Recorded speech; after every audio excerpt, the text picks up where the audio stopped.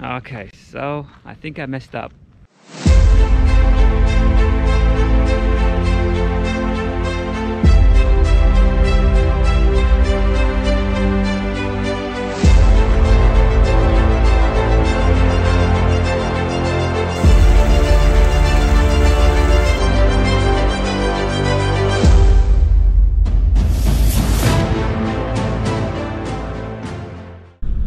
I'm on my way to Myall Lakes.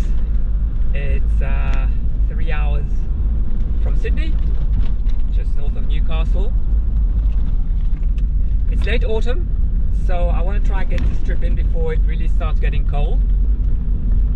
So Lake Myall is the home of the Warimi people, the Aboriginal Warimi people. They've lived here for thousands of years, and it's also an internationally listed wetland site. It is one of New South Wales' largest coastal lake systems. It actually has 40 kilometers of beaches, so it's quite huge. I've heard there are dingoes around, so that would be interesting if you can find a dingo, which is the dingo is a native wolf or dog in Australia. It's endemic, so it's from Australia. It's the largest land predator, and I know some of them haunt this park, so with a bit of luck. Also, 2 locations I want to tick off my list are Mungo Rainforest Walk, which apparently is quite pretty. It's not long, it's about a 2k walk, so nothing crazy. And also an Aboriginal point of significance called Dark Point Aboriginal Place. Apparently Aboriginal people, the local Warimi people, have been going to that spot for significant events for the past 4,000 years. So that's 4,000 years. Wow.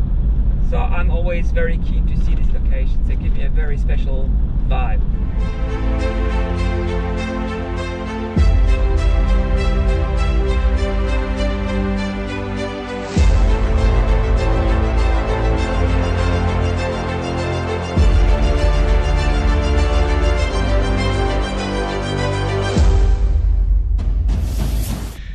So, White Tree Bay Campground is quite a basic place. It's beautiful, spot on and in nature, but as far as facilities go, all you have is a long drop toilet, a communal barbecue, gas barbecue, and an information shack. That's it.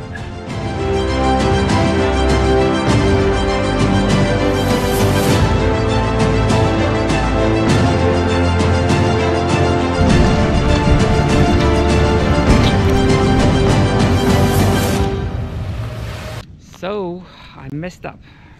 Damn. I'm having breakfast next to my car, minding my own business, camera locked in the car, and 3 meters from me, totally unexpected, a dingo appears.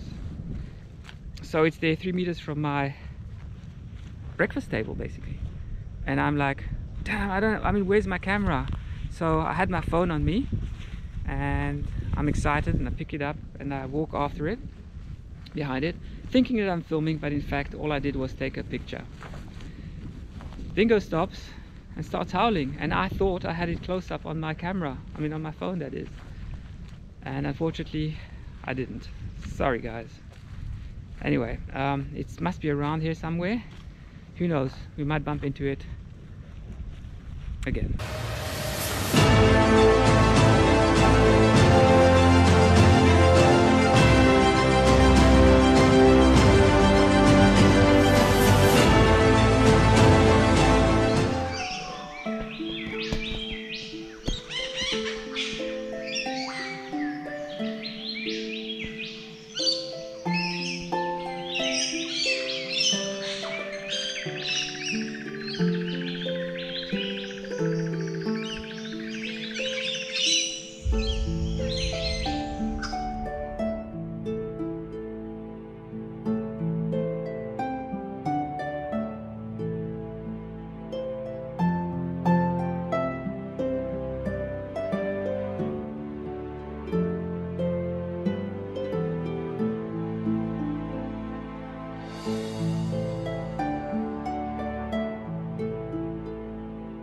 What an amazing place.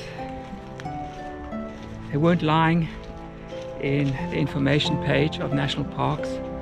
It really is a beautiful rainforest. And it's very exciting when you consider that I'm sharing this place with Australia's apex predator, the dingo. Who knows, maybe one will pop out of the bush. Wow, what a place.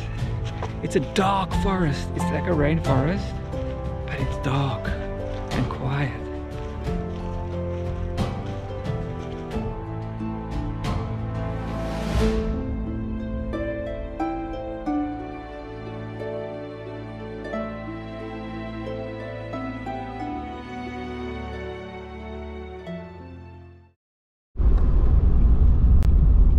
All right, what's that on the side of the road? Dingoes. Dingoes. Although they look like domestic dogs, dingoes have a different body structure and brain. Some people will keep them as pets in Australia, but in most cases they are untrainable and cannot communicate with humans like domestic dogs do. In the wild, they have been known to attack humans in specific circumstances, mainly when they are in a pack, hungry or threatened, and in the presence of a human they consider weak, so they are potentially dangerous and should be treated as such. I will see another amazing animal later in this trip, so stick around.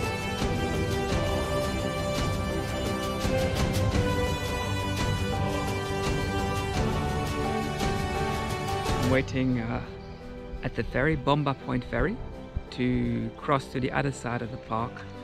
So the side of the park I'm in has a lot of tarred roads, and on the other side is wilder and has unsealed tracks, which obviously is something I'm very keen to explore. So I'm just waiting for the ferry to arrive, and then we'll hit the wilder side of the park.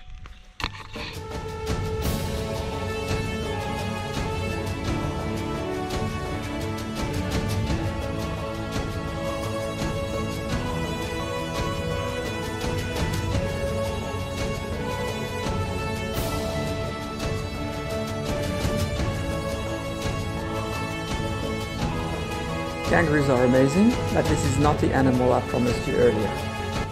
So I just came by a sign that indicates that New South Wales' tallest tree is just around the corner. So I've just taken the side road off the main road to go and see New South Wales' tallest tree, which is called the grandest, unsurprisingly.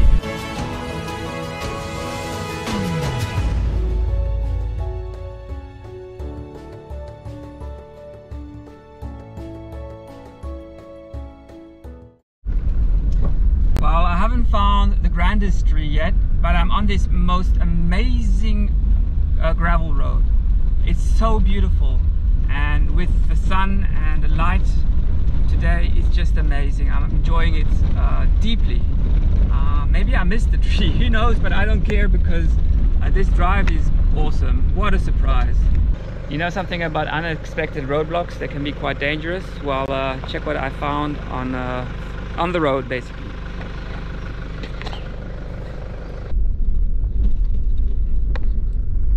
Okay, this cow is acting proper crazy and dangerous because she's crossed the road a few times right in front of my vehicle.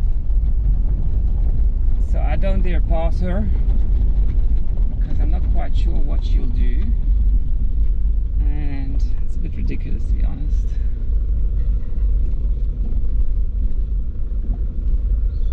Alright, move over. Thank you.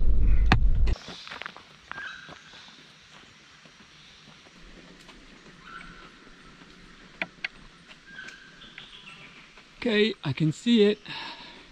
Whoa, that's a massive tree. I get it. Yep, I've never seen a tree as big and as tall as this in New South Wales, 100%. Guys, check this out. Woo.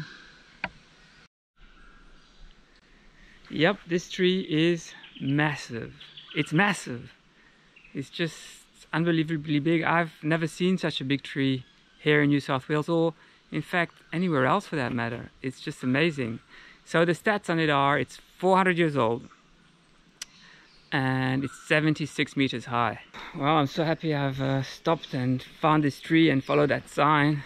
It's amazing, the whole experience. So the drive, the road leading to this tree, and after it, that huge tree, the rainforest, and also the bird sounds. I don't know if you can hear, I'm just going to keep quiet. Just listen to the bird sounds.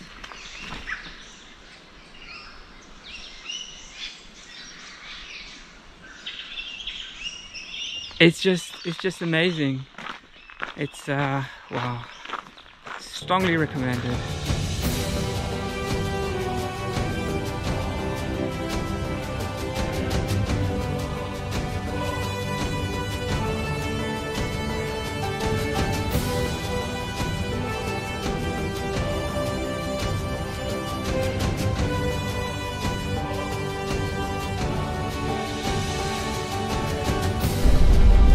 Same story on the way back. There's the whole freaking herd.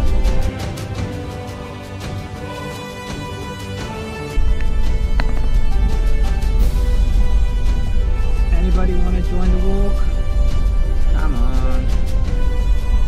Alright. Yep, and we're not in a hurry. Now we're walking. Yep. Clear the road, thank you. I have arrived at Violet Hill Campground. It's really nice, it's manicured. You'll see huge lawns, there's an access to the water, the usual basic amenities. It smells of cut grass actually, it's really nice. So check out Violet Hill Campground. This said, I've changed my mind. And on the way to Violet Hill Campground, I bumped into another little campground, which I prefer for myself because it's smaller, it's more secluded. I don't remember the name, but that's where I'll be spending the night.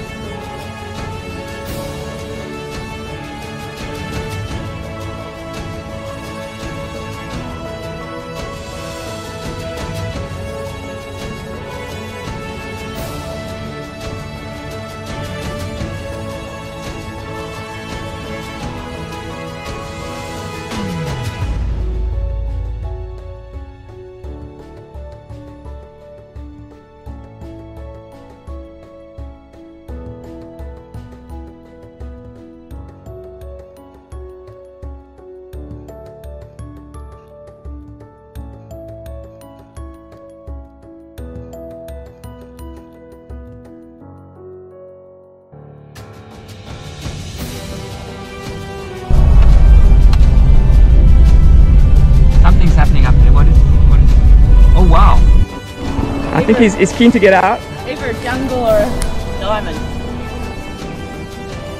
Wow, amazing. You found it on the road? I just fucking nearly ran over. Yeah, they like to heat up on the road, hey? Oh, poor girl. Amazing. She's so lucky, I nearly hit her.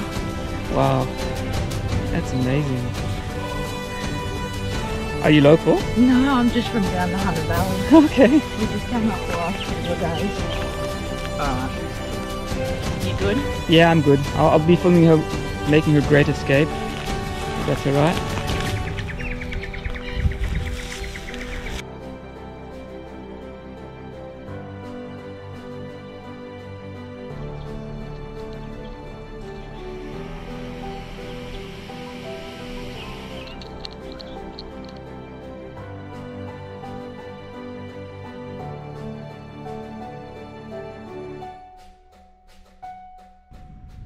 I've reached Dark Point Aboriginal area. It's quite a large area. I'm on a sand dune over here. I understand there are outcrops, rocky outcrops out there. I can understand why this place has significance, as this sand dune took quite a bit of climbing to get on top of. So it is a higher area. You have views of the ocean over there and the islands over there, and you can also see the whole park at the back of this camera. Aboriginal people, the local Warumi people, have been coming here for 4,000 years for significant events, but also apparently certain type of fish used to migrate along this coast and arrive at this location around May, June every year, and the Warumi people knew that, and they came fishing for these species of fish. And for the rest, also about 17,000 years ago, during the last ice age, when there was less water in the ocean, the islands behind me could be reached on foot. So they could be accessed on foot because the sea level was lower. So that's quite interesting as well. Wow, this trip is probably my favorite short trip out of Sydney ever.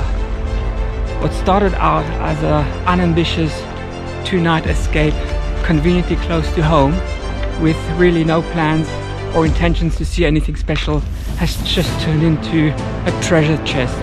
The animal encounters I've had, the flora I have seen, the amazing spots I have camped at just make this place unbelievable.